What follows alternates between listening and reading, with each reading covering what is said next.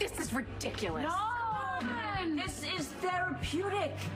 Instead of avoiding your emotions, you can release them by throwing an axe at some wood.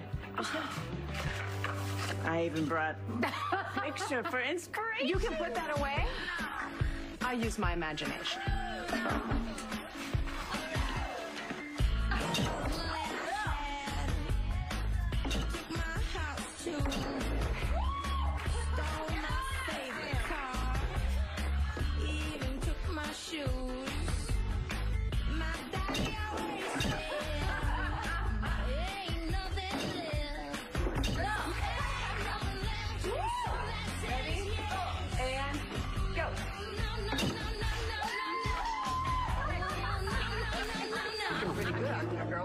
Who knew it would be so much fun and feel incredible to throw an axe? I mean, who came up with this business? I think a lumberjack.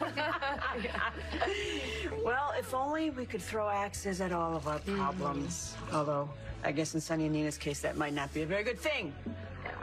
Do you guys really think it's a good idea to drink beer and throw axes at the same time? I do. Okay, then. Speaking of Sunny, I just signed away all my claims to community property.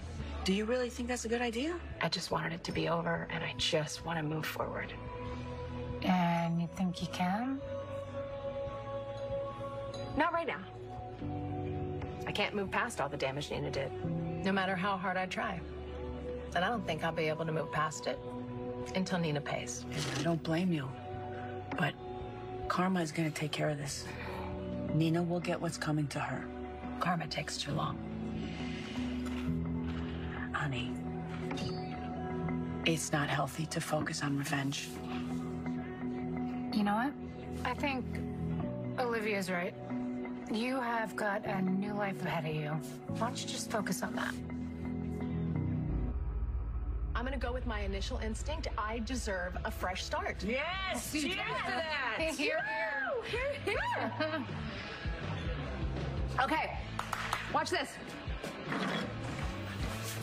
With this throw, I release myself from Sunny and Nina. Good riddance.